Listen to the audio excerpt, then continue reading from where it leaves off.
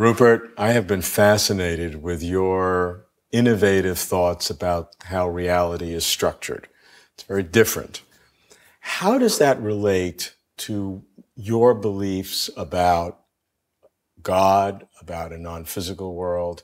Do they interact? I don't see a sharp separation of consciousness and physical reality. I'm certainly not a dualist. I think there's a kind of mind or consciousness at all levels of nature, in molecules, in atoms, in cells, in animals, in the earth, in the sun, in the galaxy, and in the whole universe. And I think that this kind of mind at every level of nature, when you reach the level of the entire universe, where the whole universe is the body of which the mind of the universe is the mind, to say that's non-physical, perhaps is straining language. It's part of the way things are. The word physical comes from the Greek word physis, which means nature. And I would say that consciousness is part of nature, not separate from it. I think our thinking on these things is shaped by unfortunate divisions that happened in the 17th century in the foundations of modern science, where people had the machine analogy for the universe and for nature. The machine analogy is a very bad analogy, I think, for nature. It projects this human obsession with machinery onto the natural world. And what makes a machine different from an organism is that an organism organizes itself. A bee or a giraffe or an oak tree grows by itself. A machine is organized from outside by an external agent and organized and designed by an external intelligence.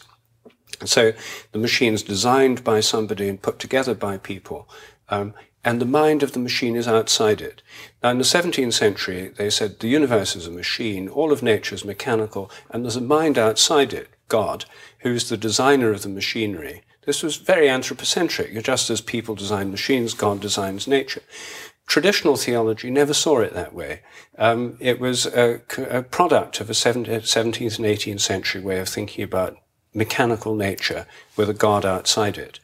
That gives the division between the physical and the non-physical. It creates the idea of a God totally separate from nature, a kind of external mind that delves in now and then to design things or tinker with the machinery. And that kind of God is the sort of God that most atheists reject. I'm not an atheist, but I reject that kind of God too. I think it's a totally implausible view of God. I think if we think of a consciousness embedded within nature and part of the universe, the mind of the whole universe, then we get a much better view of what a divine consciousness might be in this universe. That sounds like pantheism, where the universe is God in essence. Well, I think it's more than that. I would say, technically speaking, in theological terms, I would say what I think is panentheism. Panentheism means that God is in everything, but also that everything's in God, so that the whole universe is within the divine being. And if there are other universes, many physicists now proliferate universes at the merest whim. They have billions of them. Each of those would have its own mind. But then you could say that there might be a mind that's the mind of all these universes, which transcends an individual universe, but there could be a mind of the entire set of possible universes. Then you'd have a kind of transcendent aspect to God. So you believe in God. Yes. And the God you believe in is the God you describe as the mind that represents the totality of the universe or the multiple universes. Yes, that's one aspect of the divine. I mean, the mind is one aspect of God. Then there's also the kind of energy of that in nature. You see, if we look at the physical structure of reality, what science reveals to us is that there are two fundamental principles in nature. One is energy, which is universal. The whole universe has a universal flux of energy going through it. That energy can take innumerable forms.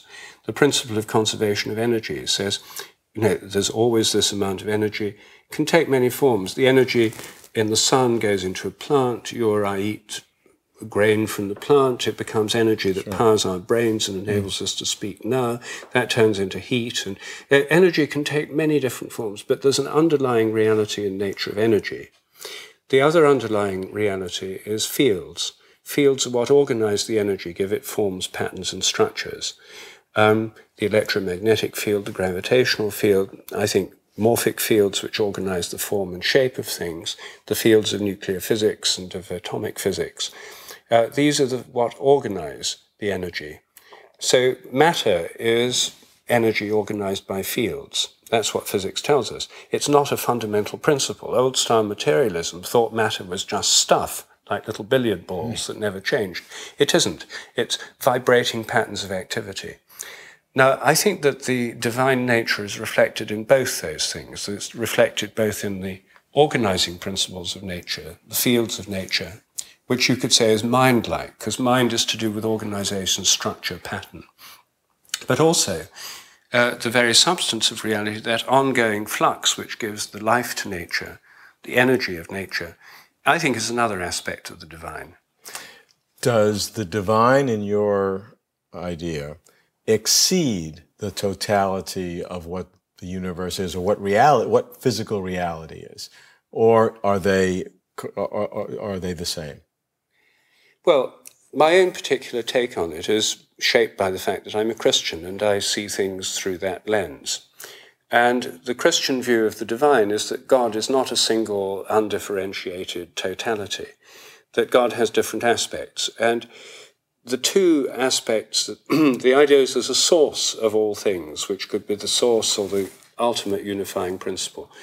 But one aspect of the divine is the mind-like aspect, which in Christian theology is called the logos, which is the reason, the proportion, the mind-like ordering principle of nature. The other is the energy aspect of things, the breath of life in all things, the Spirit, the Holy Spirit. So you have the idea of the breath, the energy, the flow of things, and the organizing principle. But those have a common source that unifies them. But in traditional Christian doctrine, God is the creator of all there is, but is independent of it, is not totally encompassed by it. Well, that may be the case. I mean, if God is the creator of this universe, and the divine creative power works through both the fields of nature and the energy in nature, if there are other universes, then you could say God's the source of all possible universes, then that creative source of this universe and those creative aspects would be greater than this particular universe. We don't know if there are other universes, but some physicists think there are. And if so, then there'd be a creative, you could say that there's the ultimate creator is the source of all these universes and their regulative principles, the energy and the forms within Sure, them. but that ultimate creator, when you get to the superset of everything, is that creator have an independence from that which is created? Because that's the traditional Christian doctrine, that other religions have different views of that, but that God is created it, but maintains an independent existence. Well, I'm not sure that it is the traditional Christian doctrine. It's one doctrine. But when you get to these ultimate questions, the fact is nobody knows. Right. And, it's purely speculative. Well, what's your speculation? Well, I don't think we know. You see, I think when we're dealing with ultimate questions like the origin of the universe, we're limited by our own limited minds. And the Christian theological tradition I like most in this area is the Greek Orthodox Church has a tradition of theology called apophatic theology. That's negative theology. It says that what we can know is what we don't know about God, and what we just don't know, the divine nature in its fullness and complexity. The mind behind the entire universe is so far beyond anything our limited minds could grasp. All we can say is what God is not. And if you come down to trying to pin it down to some formula that you can express in some form of limited words in English or Latin or whatever, this is a serious human limitation. I take that view. And I think that it's pointless to speculate and get excited and dogmatic about the ultimate nature of God. What we can see is how God's reflected in this universe and in the nature we experience. How he's reflected in other universes or before the beginning of this universe can only be entirely speculative. And personally, I think it's rather pointless speculating about it. The Buddhists take that view too. They say, don't bother yourself with these these questions, because you can never really answer them. Concentrate on this life and this world that we find ourselves in and what we can actually do about it. The Hindus also have a view that there's these different principles in nature. They have an ordering principle in nature. In Tantric Hinduism, that ordering principle is Shiva, who's the divine principle that gives order to nature. And then they have an energy principle, Shakti, which is feminine. And that's like the ongoing power of change in nature. And these two work together. And I think that's similar to this Christian view within this interpretation of the Holy Trinity. Yeah. I think you can find these views reflected in different religious traditions. And I think all of them are pointing towards similar kinds of insights.